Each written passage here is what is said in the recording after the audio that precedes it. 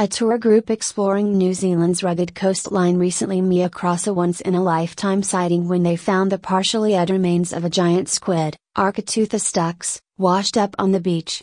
The massive cephalopod was aimed some of its tentacles, which were likely made by opportunistic scavengers, so assessing the squid's size proved a TTK, but the mantle measured in at around 13 feet, 4 meters, long. The washed-up remains were discovered by a solitary guide working for the nature tour agency FU Spit Tours, who then alerted a nearby group who moved in to investigate the find, with much astonishment.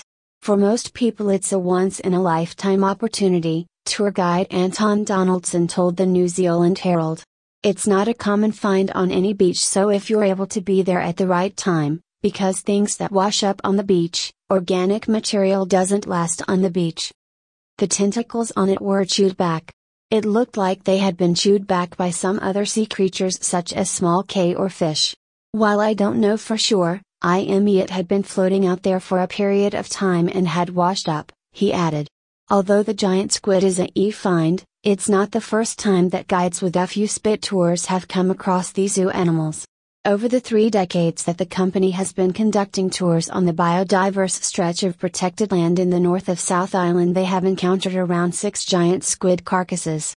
Giant squid are secretive deep sea creatures that typically live between 300 and 1,000 meters, 980 to 3,280 feet, below the surface of the ocean. Occasionally, for reasons not fully understood, these mode will turn up on shore. A 7-meter, 23 feet, squid was found on a beach in the New Zealand town of Kaikoura back in 2015, and just last month a washed-up youngster was found on the shore near Cape Town in South Africa.